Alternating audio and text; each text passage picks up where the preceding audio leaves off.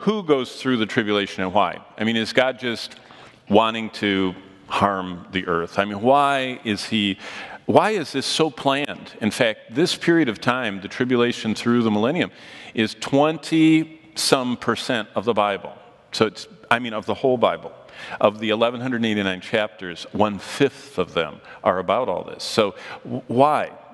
And who is he planning to go through? And the 7-year tribulation, who goes through it and why?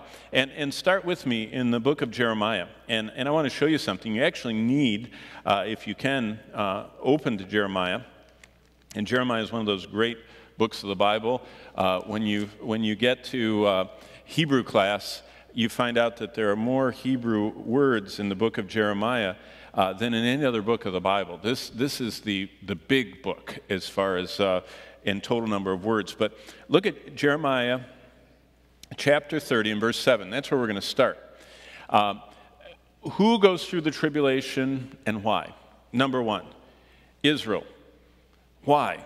Because it's the time of what the Bible calls Jacob's trouble. And you might, and I want to show you the principle of the greater context. You say, Jeremiah 30, this verse pulled out, just stuck on the board, says, for that day is great. We're not sure what day that is, so that none is like it, and we're not sure the context of that. And it's the time of Jacob's trouble, but he shall be saved out of it. What is this talking about? Is this talking about the patriarch Jacob? Is he being troubled by the Amorites of the hill country of the promised land? What is going on?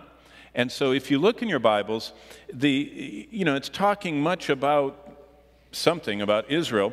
And verse 10 of the same chapter says, don't fear, don't be dismayed, I will save you, and all of that. But when you get across to the next chapter, you see the wider context. Remember I told you that 1/5 of the Bible, this is a very large section talking about, remember who Jeremiah is, the weeping prophet, the prophet that presided over the decline and fall and destruction and captivity of Jerusalem. He served 4 decades and didn't have one response. Imagine someone as well known as Billy Graham preaching continuously for 4 decades and not one person ever walked forward. That's Jeremiah's life. But look what in his primary ministry, ongoing was this writing ministry. Look at chapter 31. And I'll start in verse 3. The Lord has appeared of old to me and said, yes, I have loved you with an everlasting love. Therefore, with loving kindness, I have drawn you. That is a beautiful verse. Many people claim it. It's highlighted and underlined in their Bible. But look at the next one. Again, I will build you, and you shall be rebuilt, O virgin daughter of Israel. Something is going on that has to do with Israel.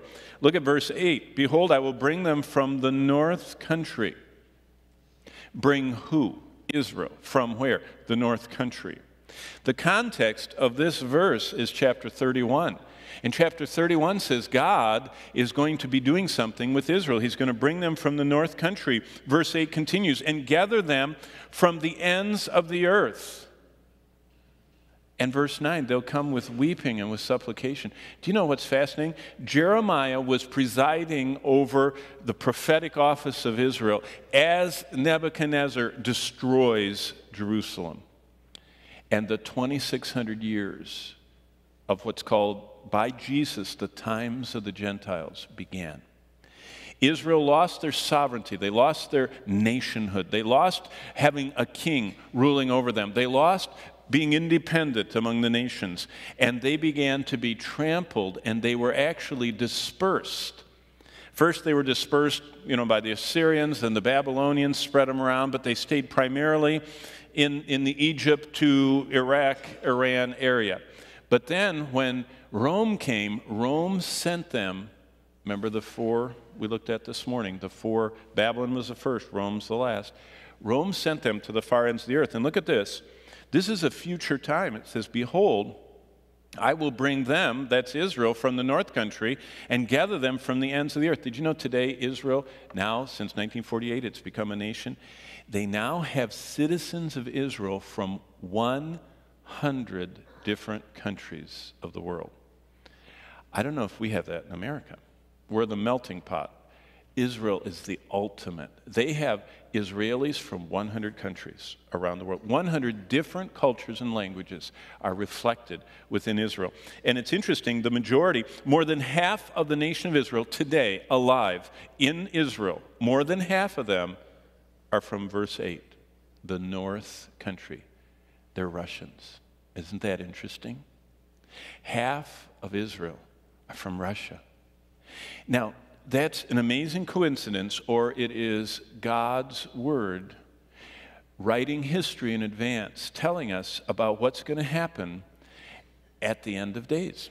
So you can decide. And they come with weeping, verse 9. You can watch the documentaries. When they come on this aliyah, when they return to the land, those people, when they come down the steps of the airplane or wherever they're getting off, they drop down and they kiss the ground and cry. They can't believe that they made it back to their land. Verse 10, hear the word of the Lord, O nation, declare it the isles afar off. He who scattered Israel will gather him and keep him like a shepherd does his flock, and on, and you can read, and Jeremiah is filled with that. So the time of Jacob's trouble is fulfilling, and if you just want to read more, Romans 9 through 11, Paul is talking about God's sovereign election of Israel. And if you at all believe in God's sovereignty or in his election, you know that he doesn't change his mind. And he sovereignly elected Israel, the nation, the ethnic descendants of Abraham, Isaac, and Jacob. And Romans 9 through 11 tells us that God is going to bring them back until they believe, but they don't get a free ride. They're going to go through the most horrible time that you heard about this morning, where the Antichrist is going to persecute them. Secondly, not only is Israel going through, the whole world.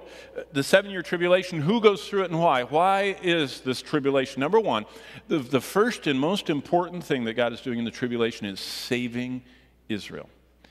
And you're seeing the stirrings right now. It's phenomenal what's going on in Israel. One of my friends is involved in a church planning ministry there, a large church planning ministry. And this ministry is primarily working among the Russian immigrants, because the Russians that came to Israel have lived in Russia for so long and heard the gospel so long, and even though they're Jewish, they're not blinded and hard-hearted like so many of the people that have lived generations in Israel, and they are listening to the gospel being preached.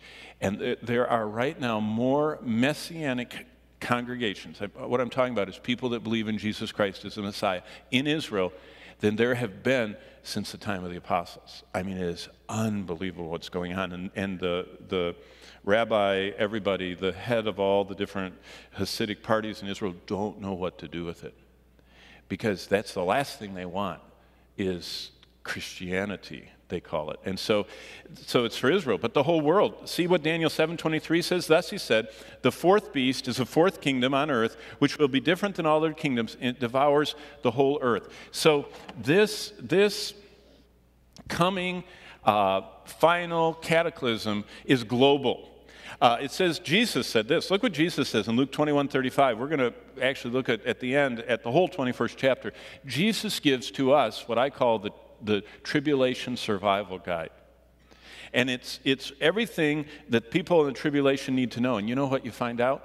It's kind of like when I lived in California. They says, you know what? Someday you might go through an earthquake, but if you don't go through an earthquake and the power's just off for a couple hours, you'll be glad you did this. And you had your little box of everything you needed if there was no power and the grocery store's closed. It was just this little preparation.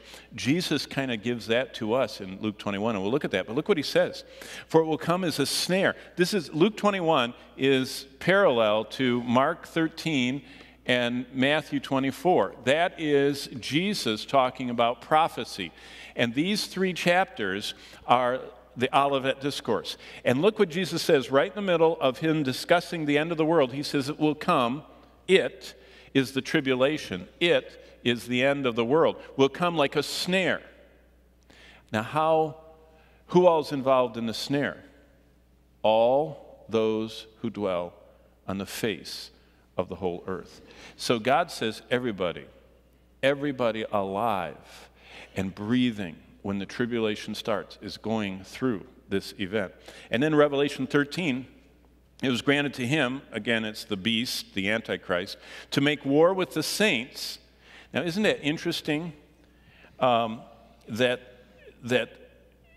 we saw in Daniel 7 the very same thing this morning? He's making war with the saints. This is with what we're seeing the beginning of that's going on in Israel right now. This is with the people that are being saved through the two witnesses, 144,000, and the angel that's preaching. This is everybody that's left on earth that responds to God.